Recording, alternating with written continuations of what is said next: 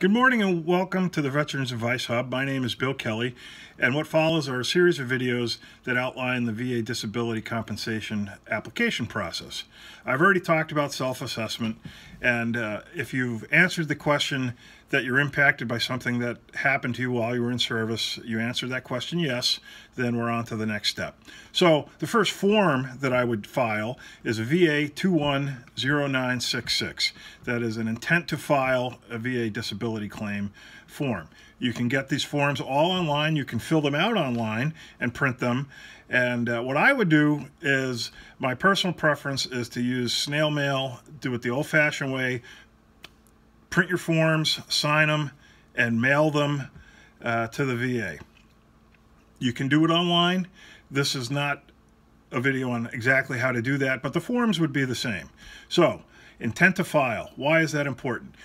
The VA disability is retroactive to the date that you put that form in. So either you submit the claim form, which we're going to talk about in another video, or you submit the intent to file a claim form.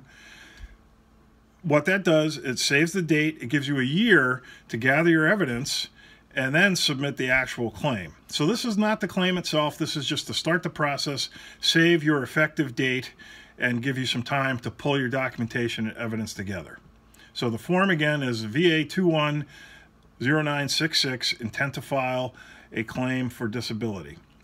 And you can look that up online, va.gov. All the forms will be there. Things that you put on the form. It's going to identify you. Name, address, phone number, social, your military service, those types of things. It's pretty self-explanatory. It's one page. It gets the process started and gives you a year to pull everything else together. I would start there. Again, hope you enjoy this series of videos. Thank you for your service and have a great year.